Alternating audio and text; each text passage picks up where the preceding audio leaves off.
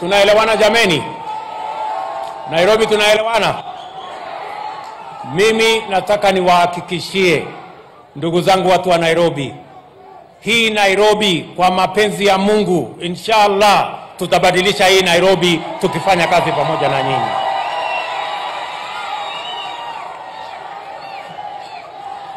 Musikue na wasiwasi ya kwamba eti kutaenda hivi, eti kutaenda vile. Mimi nataka niwahakikishie mambo ya uchaguzi na viongozi tulimaliza tarehe 9 mwezi wa 8. Ile kazi imebaki sasa sio ya vyeo na mamlaka ya viongozi tena. Ile kazi tuko nayo sasa ni ya wananchi hawa. Tupange mambo ya wananchi. Na wauliza viongozi wenzetu, msianze kutuuliza mambo ya uchaguzi ya 2027. Sasa tunataka kuongea mambo ya hawa wananchi ya leo na kesho kutwa mpaka ifike siku hiyo. Tunaelewana jameni? Mimi nauliza nyinyi watu wa Korogosho, mnataka tuendelee kuongea mambo ya viongozi, nani yako na kiti, nani hajapata, nani alikosa? Mimi nataka niwaambie mambo ya uchaguzi na mambo ya viongozi tulimalizana nayo. Mambo ya saa hii ni mambo ya hawa wananchi. Ni kweli ama si kweli? Tunaelewana? Tunaelewana? Na mimi nataka niwaambie wale ndugu zetu watulize boli. Watulize boli. Tunaelewana? Na wasituuzie uoga. Sisi sio watu wa kuuziwa uoga. Tunaelewana? Kila Mkenya ako na haki katika taifa letu la Kenya. Tunaelewana watu wa Korogosho na watu wa hapa Ruaraka? Sisi malengo yetu, mpango yetu ni kuhakikisha kwamba Kenya inaenda mbele. Na mimi nataka niwaambie wale majamaa. Tunaelewana? Niwaambie nisiwaambie? Niwaambie nisiwaambie? Nataka niwaambie wale majamaa, nyinyi mlikuwa na miaka 5 ya handshake na mambo yenu. Bei ya unga ikafika shilingi 230. Saa hii tumeteremusha imefika 180. Watupatie nafasi itakuja 140. Watupatie nafasi itakuja 120.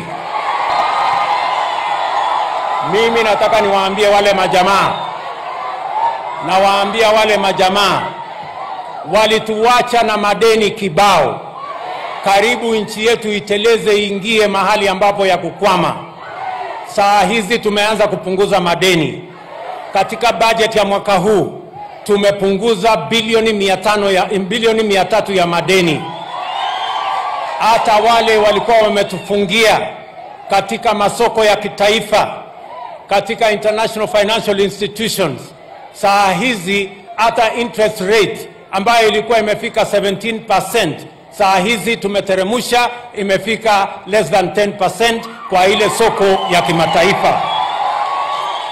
Mimi nataka niwaambie hawa majamaa, si wanajifanya ati wao ndio majogoo wa Nairobi. Nairobi gani?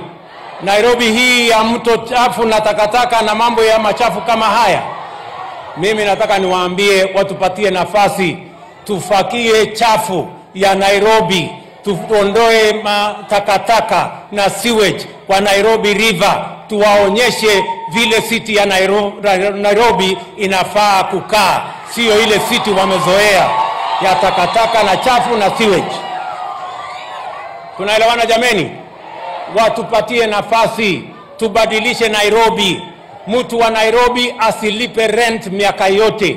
Mtu wa Nairobi aanze kulipa mortgage baada ya miaka 15 awe na nyumba hapa Nairobi.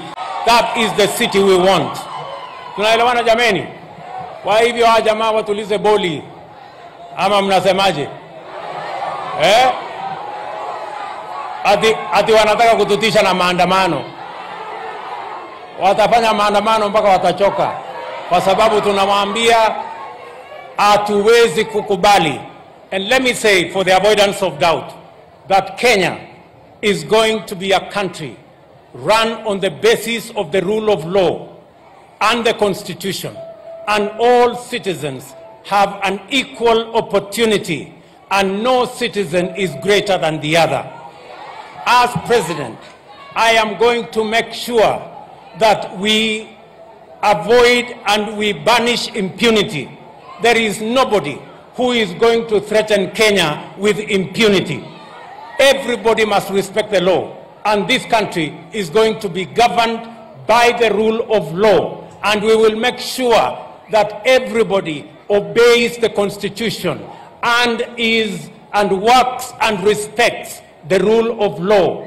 I want to tell our friends who are used to impunity, who are used to forcing their way, that they will have no way, because this is going to be a country based on the rule of law, and nobody, let me repeat, nobody, let me say it again, nobody is going to threaten Kenyans.